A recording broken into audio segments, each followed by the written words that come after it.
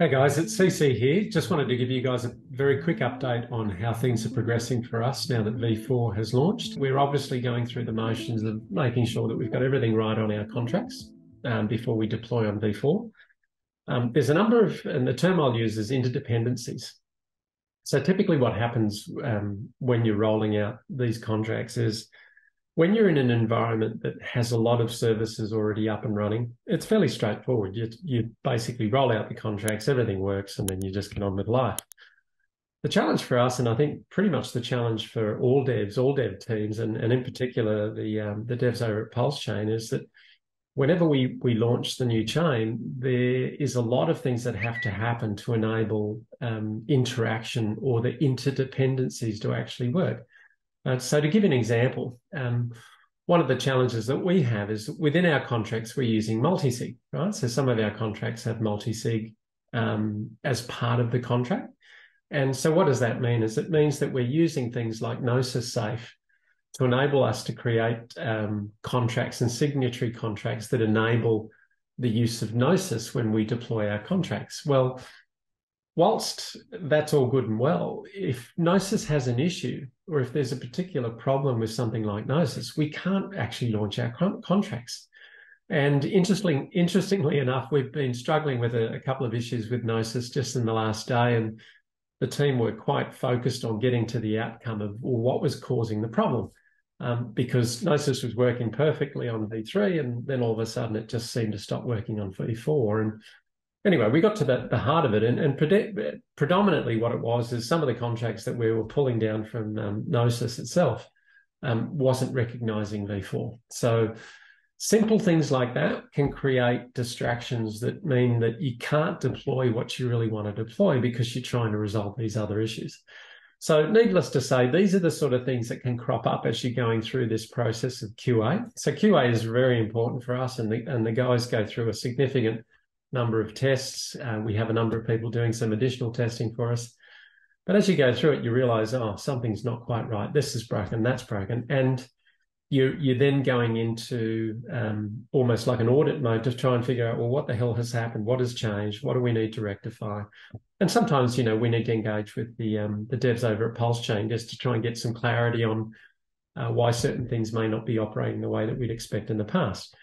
The other thing that typically happens in this situation is that for every project that actually has data that it needs to present in any meaningful way, usually you're reliant on something called an archive node. Now, all the archive node is, in very simple lay terms, is it's just a history of all the data. So not every node keeps all of the information, but an archive node does. And the reason why you want to do that is you want to be able to aggregate that information so that you can present it on the dapp. And there's another service that you need to run typically. You need to have some sort of graphing tool, something like Subgraph, that enables you to aggregate data and then allow your front ends to connect to that aggregation. And they're the sort of things that the team have to go through every time there's a new release of Pulse Chain. So the guys are working really hard and, interacting with the Pulse Chain devs when required. It's really good that that happens, but I just wanted to explain to the community really that, look, these things, whilst they may seem simple, it's just a matter of relaunching. It's not always that straightforward. And sometimes these little things can trip you up. And, something as simple as, hey, Gnosis wasn't recognizing V4, so hence we couldn't get the front ends to work. It was kind of a little bit annoying. We were able to use the command line stuff that was working well, but the front end wasn't. And the reason for that is that particular script hadn't been updated. So again, they're the sort of things that can trip you up, and you need to go through quite a rigorous process to get to the right outcome. So on that basis, it can be a little bit frustrating, but it's just a process of elimination and then getting to an outcome, and then obviously going through the regular testing to ensure that everything else is hanging together. Now, the other thing that is important for us, particularly for this next release, is to ensure that we can actually do a price feed from the Oracle service. Now, again, I can't reveal the name of it. That's coming soon, but the Oracle service is up and running. But again, it too relies on some multi-sig. So Gnosis is something that we depend on to ensure that we can actually create that. But we're able to call the prices quite easily from that. And perhaps I might do a separate sort of video just to discuss the mechanics of the Oracle service and how that works. It's actually really heartening to see some of the more senior well, I call them the DevOps in our community, and you guys probably know who they are, but some of the more senior people that have some experience in the infrastructure side of things are actually eagerly testing the reporter service for the Oracle. I think that's going to be a very useful tool for a number of DeFi projects that may wish to launch on Pulse Chain. So we're eager to actually communicate that with you guys. Just a few little marketing things that we need to get through, and just some explain the video content that we're creating to help the community understand how all that hangs together. Once we've got that sorted, then we'll be able to share a little bit more.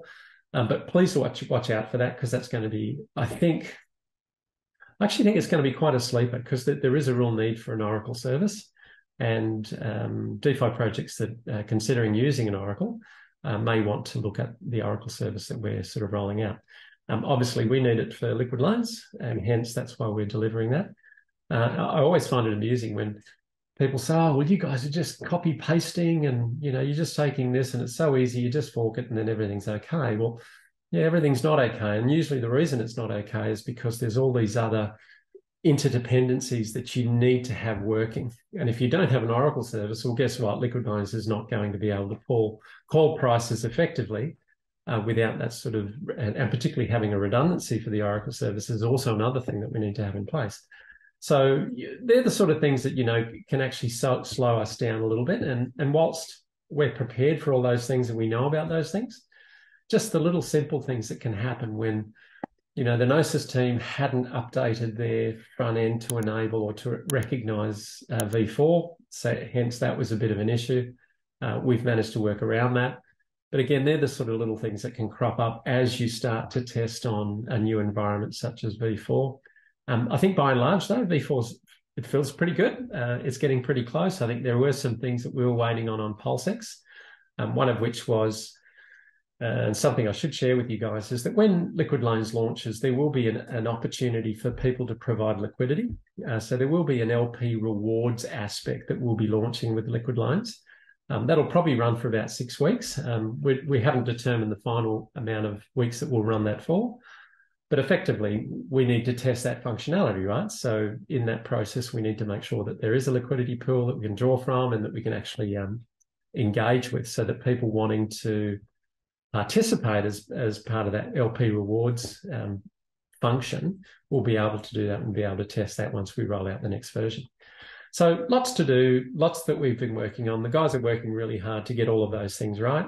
But rest assured that once we've done all the adequate testing, you guys will be the first guys to hear about it, and we'll make sure that you have an opportunity of testing that for us. Hopefully that's given you a bit of a heads up in terms of where we're at in terms of our development.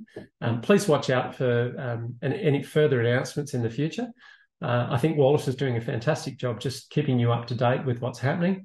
I think there will be some really interesting content coming from him soon. But again, just be mindful of the fact that, hey, there's a lot happening.